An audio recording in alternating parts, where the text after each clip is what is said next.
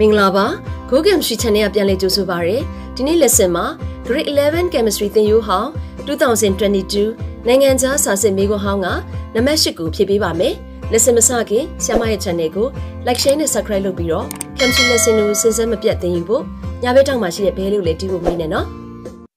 Number 8 answer any 4 questions မိမိနှစ်သက်ရာ၄ပုဒ်ကိုဖြည့်ပါမယ်တစ်ပုဒ်ကို10မှတ်နဲ့32မှတ်ပါ Number A မှာပုတ်ခွဲ2ပုဒ်ပါတယ်နံပါတ်1ကWhy is water molecule called an amphiprotic molecules? ရေ molecule ကို amphiprotic molecule လို့ဘာဖြစ်လို့ခေါ်တာလဲတဲ့ဒါက amphiprotic molecule ရဲ့ definition chapter 30မှာရှိပါတယ်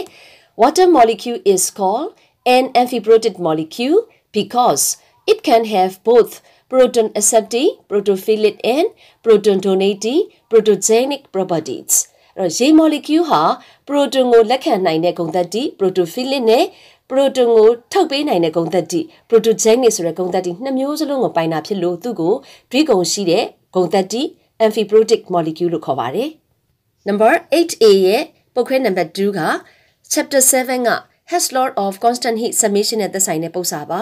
သူပေးထားတဲ့ compound ကလည်း methane gas ဖြစ်တဲ့အတွက် equation ရေးရတာလွယ်ကူပါတယ်ဒီ chapter 7နဲ့ပတ်သက်တဲ့ပုဒ်စာကိုဆရာမအများကြီးရှေ့မှာလည်းသင်ထားပြီးသားဖြစ်လို့ဒီနေ့ lesson မှာတော့ဖြည့်ထားပြီးသားပုဒ်စာကိုပဲဆရာမဒီမှာဖော်ပြပေးလိုက်ပါတယ်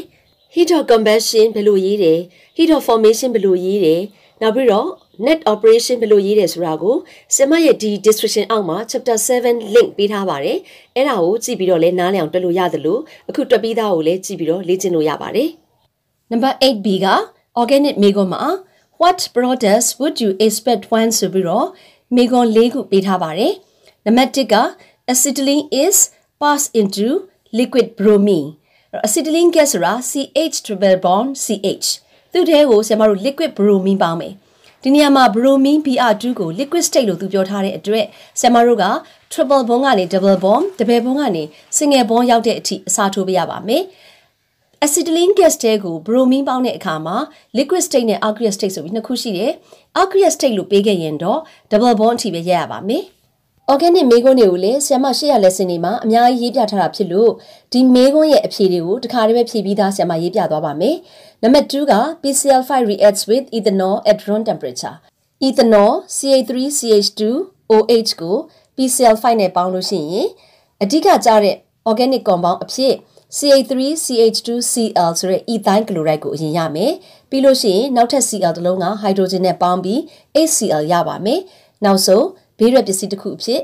POCl3 ရပါမယ်။ Number 3 ethanol is oxidized with a mixture of potassium dichromate and dilute sulfuric acid. ethanol ဆိုတာ CH3CHO ပါ။အဲ့ဒီ ethanol ဟာ potassium dichromate နဲ့ dilute sulfuric acid နှစ်ခု mixture နဲ့တွေ့တဲ့အခါမှာဓာတ်တိုးပြီးတော့ ethanolic acid ကိုရပါတယ်။ equation ကိုစမတို့ကြည့်ရအောင် CH3CHO+ ဒီမှာပေါင်းထားတာကနေဆန့်အောက်ဆီဂျင်မှာနေဆန့်အောက်ဆီဂျင်ဆိုတာ K2Cr2O7 နဲ့ sulfuric acid နဲ့ပေါင်းခြင်းကြောင့်ရရှိလာတဲ့ထွက်လာတဲ့အောက်ဆီဂျင်သူကဓာတ်ပြုမှုအင်မတန်မြန်သောလွယ်ကူသောအောက်ဆီဂျင်လို့အဓိပ္ပာယ်ရတယ်။အဲ့တော့အဲ့နေဆန့်အောက်ဆီဂျင်နဲ့ပေါင်းတဲ့အခါမှာ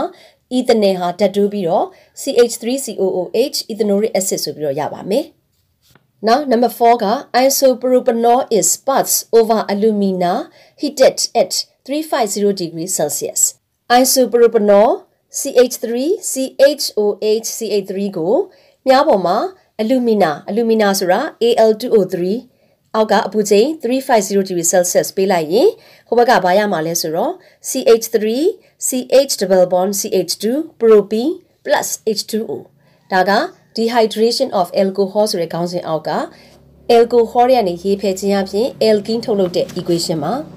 Number 8C Number 8C ကလည်း organic မေးခွန်းမှာဒီမှာလည်းမေးခွန်း၄ချောင်းပါပါတယ်တပုတ်ကို2မှတ်ရပါမယ်ပထမနံပါတ်1က How would you distinguish between ethane and ethene by using 1% KMnO4 solution တဲ့တော့ ethane single bond နဲ့ ethene double bond ကိုမင်းဘယ်လိုခွဲခြားမလဲခွဲခြားတဲ့အခါမှာ 1% KMnO4 solution ကိုသုံးပြီးတော့ခွဲပါလို့သူကပြောထားတယ် 1% KMnO4 solution သို့မဟုတ် dilute KMnO4 solution ဟာ violet ခရမ်းရောင်ရှိပါတယ်ဒါကြောင့် ethene ဆိုတဲ့ unsaturated alkene ကိုKMnO4 ထည့်ခြင်းဟာအရောင်ပြောက်သွားပြီးတော့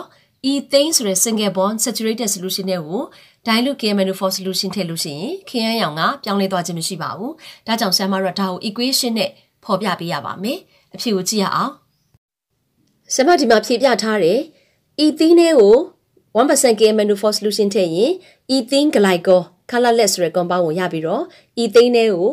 KMnO4 ထည့်လို့ရှိရင်တော့အရောင်ပြောင်းလဲသွားခြင်းမရှိတဲ့အတွက် no reaction လို့ရေးထားပါတယ်။ C မေးခွန်းနံပါတ်2က by heating a mixture of sodium propanoate and soda lime, a gas A is evolved. What is gas A? Write down the equation နဲ့သူမိထားတယ်မိကုန်းက sodium propanoate ကို soda lime ပေါင်းတဲ့အခါမှာ soda lime ဆိုတာ NaOH နဲ့မြားပေါ်မှာတင်ထားတဲ့ CaO နှစ်ခုပေါင်းထားတာကိုပြောတာပါ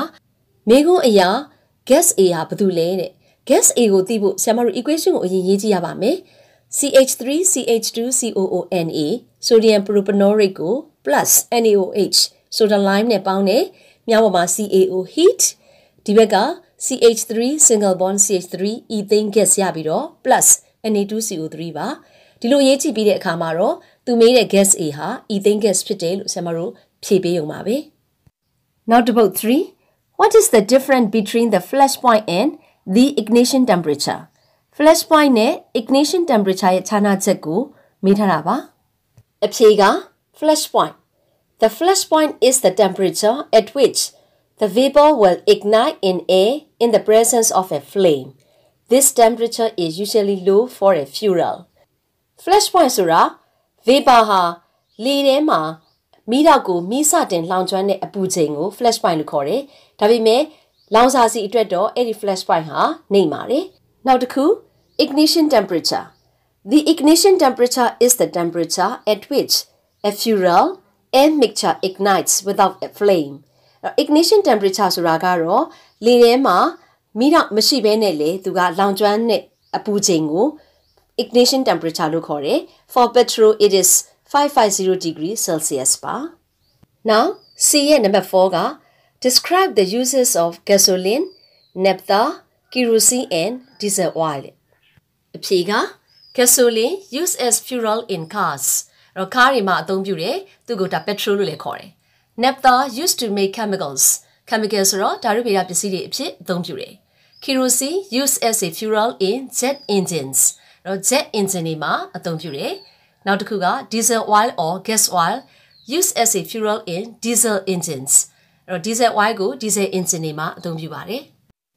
နံပါတ် 8D မှာပုတ်ခွဲနှစ်ပုတ်ပါပါမယ်နံပါတ် 1ကHow is sulfur dioxide gas collected in the laboratory? Why? Which material would you use to test whether the gas jar is full with sulfur dioxide? How is it changed? သူမေးထားတဲ့မေးခွန်းလေးတွေကအတူလေးတွေများတယ်။ sulfur dioxide gas ကိုဓာတ်ခွဲခန်းထဲမှာဘယ်လိုစုသလဲ။ဘာဖြစ်လို့စုသလဲ။နောက်ပြီးတော့သူ့ကို gas jar မှာပြည့်မပြည့်မင်းပဲပစ္စည်းနဲ့စုမှာလဲ။သူကရောဘယ်လိုပြောင်းလဲတာကိုတွေ့ရမလဲလို့မေးထားတယ်။ကျွန်တော်တို့ဖြေကြည့်ရအောင်။ Sulfur dioxide is very soluble in water and is denser than air.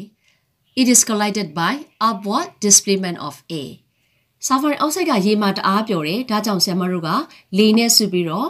လေထက်လေလေးတဲ့အတွက်လေကိုအထက်သို့တွန်းဖယ်သောနည်းနဲ့စုဆောင်းပါတယ်။ Gas jar ထဲမှာပြည့်မပြည့်စမ်းတာက a piece of blotting paper soaked in potassium dichromate solution is placed in the opening of the gas jar.One potassium dichromate paper is 10 green. The gas jar is full with sulfur dioxide. Potassium dichromate solution ဟာအဝါရောင်မှာစက္ကူအပိုင်းစားတစ်ခုကို